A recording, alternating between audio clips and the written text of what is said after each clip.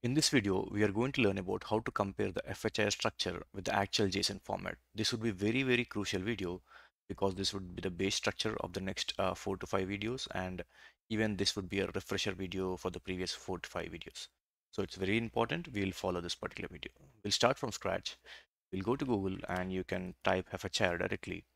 The first or the second one would pop out, FHIR HL7 FHIR standard. You can click on it.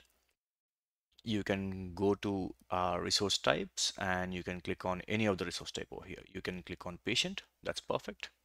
And you can go to structure over here. Even though we have came to this page multiple times, I have understood many more topics, but there are like still a lot of stuff left out to understand.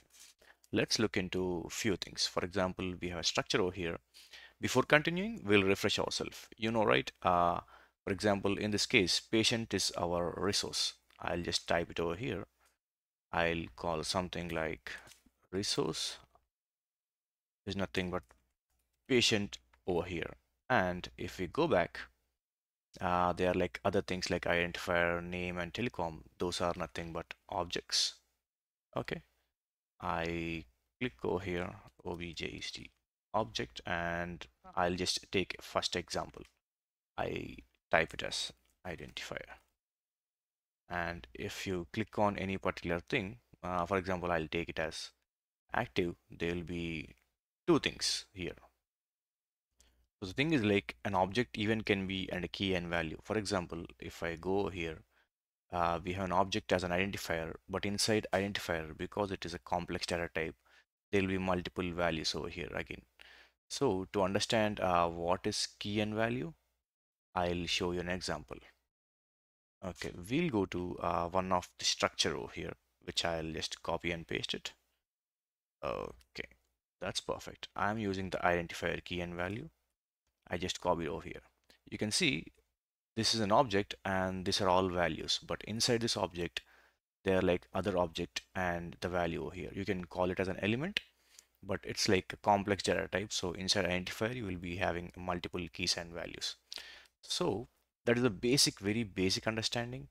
You can call it as something like key value or like element and value. Okay. So this would be our basic understanding before stepping into the video. So for example, here we concluded in the previous videos, like what is what. Over here, I just explained HL7 with FHIR. For example, if there's a PID segment, there's nothing but a patient resource. So segment is nothing but a resource. We don't have the complete message over here. And we have field structures and everything. We don't have anything like here. It's very easy. And inside PID5 we have like multiple components, 5.1, 5.2. Similarly, inside a particular structure, for example any particular object, there are like multiple values over here with different keys and values. So we already have gone through all this part, so if you haven't, you can cover this before coming to this video. It would be very helpful about the complex and simple data types which we are discussing. Okay, yeah, let's go to the actual content over here, and I'll go back now. Our basic thing is like just comparing the structure and just checking how the JSON format would be for that. So over here you can see identifier, and we need how the JSON structure will look for it. What will I do?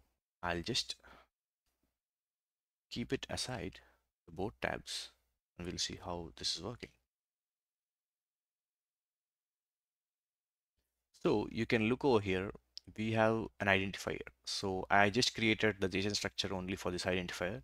You can see as is a square box, it's a complex data type. There will be multiple other values inside it. So I will click on the identifier. You can see there will be multiple other values too. I might have clicked in the wrong type. Give me a minute. So when you click on this identifier, and we'll try to understand why there is a key, use, type, coding, and all these elements over here. I'll click over here. You might not see the identifier directly. You can do Control F and do a search. You got the identifier, click on it. Now you'll understand the structure. You can see there is another key and value for it. So this is nothing but use.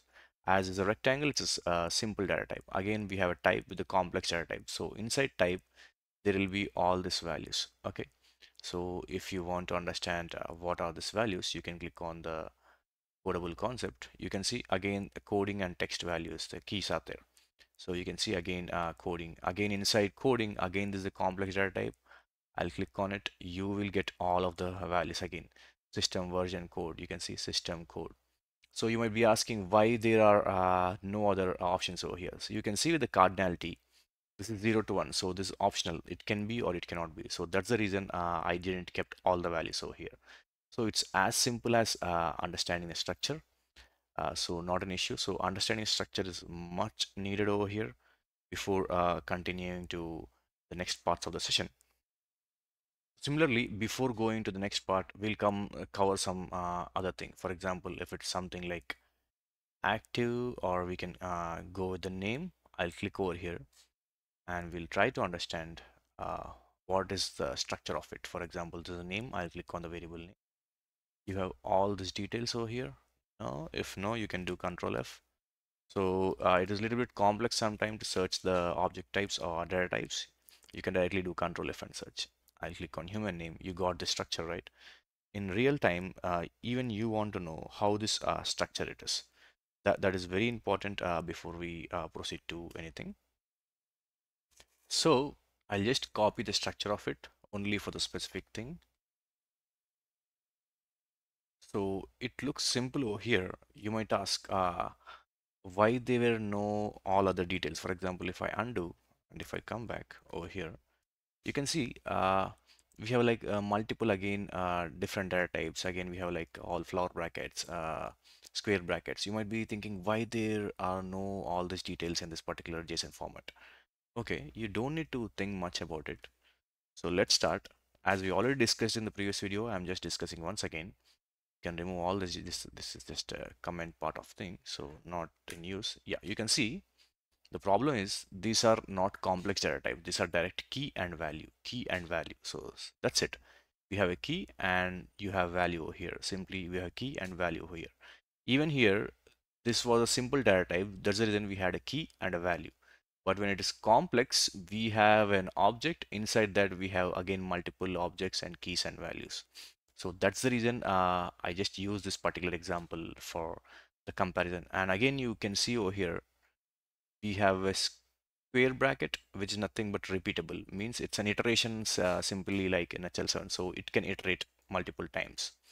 So that's how the JSON structure it is. You don't need to be very anxious about thinking how JSON is completely different. It's very simple. It's key and value, as we discussed in our previous videos.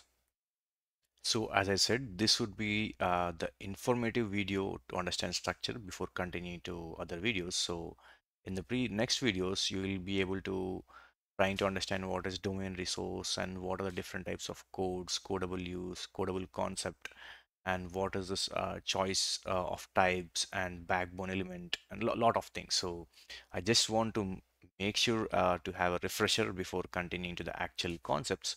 So just understand JSON is very simple, key and value, or else you can directly think about this. Uh, Resource is nothing but a complete message type or like a segment. Okay, just a refresher. Okay, an object identifier. So here object is nothing but the identifier, which is nothing but this particular part. Again, you can think this key and values or like element and value. That's it. Now we are going to start the next videos with the actual content which you are going to learn. Thank you.